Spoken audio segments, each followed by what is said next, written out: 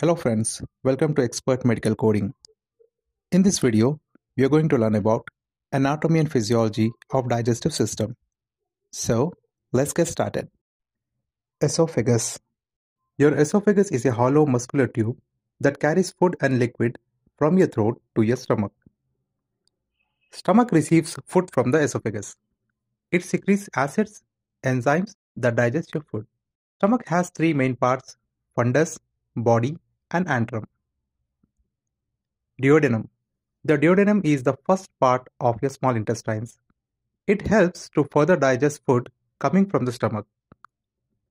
It absorbs the nutrients, vitamins, minerals, carbohydrates, fats and proteins, and water from food so they can be used by your body.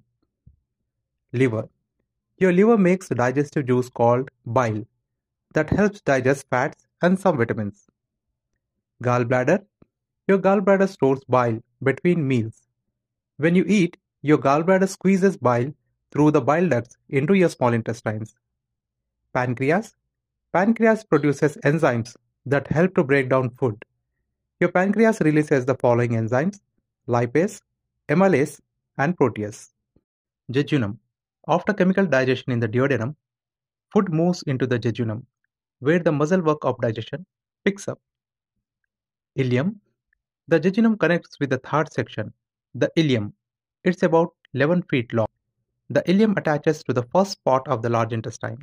Cecum, a pouch that forms the first part of the large intestine. It connects the small intestine to the colon. Appendix. The appendix hangs from the cecum. The appendix has no clear function and can become inflamed and infected when clogged or blocked. Ascending colon. The ascending colon or the right colon is the beginning part of the colon. It is usually located on the right side of the body, extending from the cecum upward. Transverse colon. The transverse colon passes horizontally to the left toward the spleen and then turns downwards into the descending colon. Descending colon. The descending colon stores feces that will eventually be emptied into the rectum.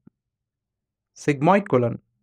Your sigmoid colon is the last portion of the large bowel before the rectum and anus. Rectum.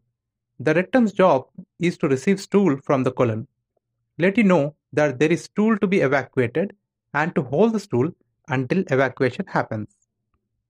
Anus. The anus is the opening at the far end of the digestive tract through which stool leaves the body. Please like, share and subscribe to Expert Medical Coding. Thanks for watching.